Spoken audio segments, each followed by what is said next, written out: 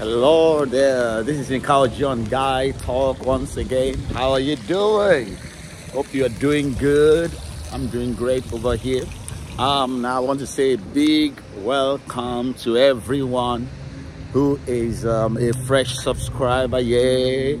I'm excited that you have come in. Please encourage others to come and also subscribe. Now remember to like this video, share this video. Remember to like and ask questions and comment on this video. Now I want to share on what happened on the third day when Jesus rose from the dead.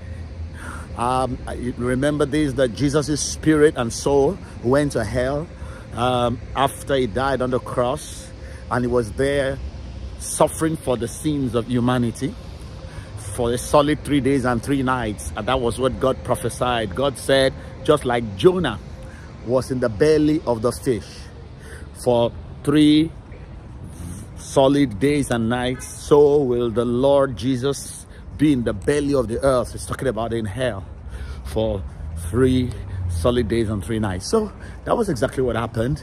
But on the third day, after divine justice has been served and met for the sins of Adam and the sins of humanity, the Lord God sent the Holy Spirit, came from heaven, went through the earth, went under the earth, and he quickened Jesus Christ. The Bible says that if the same spirit that raised Christ from the dead dwells in you, so we know that it was the Spirit of God that raised Christ from the dead. He will also give life to your mortal body. Jesus was raised by the glory of the Father. So the glorious Holy Spirit in the glory of God went into the hell and he raised Jesus. And the Bible says Jesus Christ put off, spoiled principalities and powers, and he made a public show of them. So Jesus threw off Satan, all of his cohorts that were holding him down in hell, destroyed them, collected the keys of death, hell, and the grave, and they made a public show of them, triumphing over them in it. Paraded Satan, defeated, and stripped him of all the authority that Satan collected in the Garden of Eden from Adam. When Adam handed over this planet over to him, Jesus collected it back, and now that power is reserved for us. That's why Jesus Christ said, all authority, all in heaven and on earth, has been given to me. He said, now go ye therefore. In other words, I give it to you, and it is the authority, it is the power of attorney he gives us to rule and to reign in that same power. So Jesus resurrected, but guess what? The word of God says that we have been quickened together, made alive together with Christ. You're going to see that in Ephesians chapter 1 and Ephesians chapter 2. So when Jesus was raised from the dead and the enemy could not hold him bound, you and I have been raised from the dead if we belong to Jesus, and the enemy cannot hold us bound. And you must keep that in mind. Remember this all the time, that we are no longer under the dominion of the devil. What does that mean?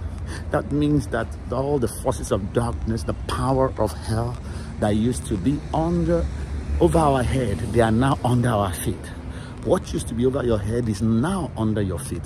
When Jesus on the third day was raised from the dead, you have been raised from the dead, from the power of death, from the power of the enemy. You've been raised from the dominion of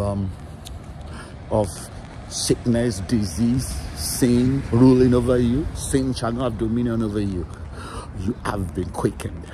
So freedom is yours, and deliverance is yours, and authority is yours as a believer.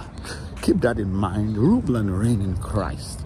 Do not think that I'm powerless here on earth. Listen, if you are in Christ, you are not powerless. If you are in Christ, you have the victory. If you are in Christ, Satan knows it, that he is now under your feet. He is the foot mat. He is your foot mat. Now, if you have a foot mat that's in the front of your house that says welcome, and then you rub your legs on it, your soles and your heels on it, that is the devil's head. That is your position now. You have been resurrected, raised up together with Christ. Identify with him in your mind. Believe it. Act like it. Talk like it. God will back you fully. because that is the truth and the reality. When Jesus was raised on the third day, since then you and I have been quickened with Christ to rule and to reign. All right then, what do you think about what I've shared? Think about it, meditate on it, speak it to yourself, picture yourself with it. It is your portion in Jesus' name. Amen and amen. Now I want you to like this video, share this video. I want you to comment on this video, and please, if you know people that have not yet subscribed, let them subscribe. If you're watching this video wherever you are, make sure that you also subscribe. Until I come in my next video, this is Nkaojo saying, keep ruling and reigning with Christ. Bye.